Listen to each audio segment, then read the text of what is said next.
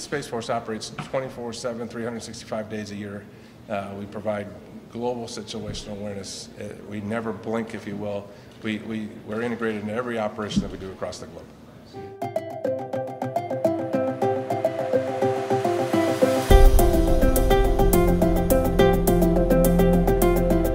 Space Force became a natural thing for me to grab onto. Not only because we need to raise the gaze, if you will, on all things space and put our best foot forward and elevate the importance of it, but also because I thought of things like the University of North Dakota and the John D. Odegaard School of Aerospace Sciences, the Grand Forks Air Force Base, the fact that 2 of the 3 legs of the nuclear triad are at Minot, the fact that Cavalier is already under Space Command, and an incredible and impressive and important mission to the defense of this country and the cause of freedom, certainly in this half of the world.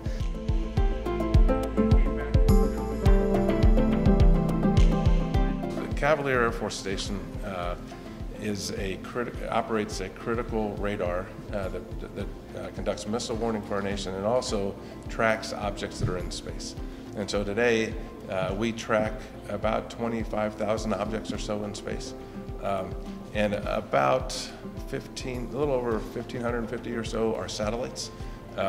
And Cavalier is a critical sensor in that network for the global defense of our nation. The military and the intellectual and academic assets of North Dakota are what, more than anything, motivated me to see the value and the importance of Space Force. And it's just been well, today's been a great day, General. Thank you. And it's not even lunchtime. I mean, it's been a really great day.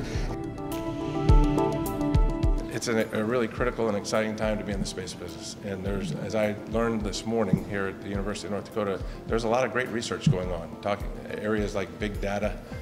There's a space studies program here. So as we develop future space officers, I think this school has a great opportunity, and we have a great opportunity to work closely to develop those folks and do some research on topics that are really important to us.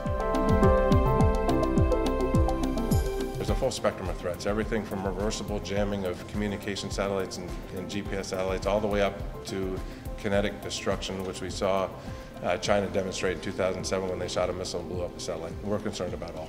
We've been operating and providing great advantage to our nation, to our allies, and to our joint and coalition forces for decades, and this is going to help us take it to the next level. Space, again, provides that unblinking eye that protects and defends our nation on a daily basis.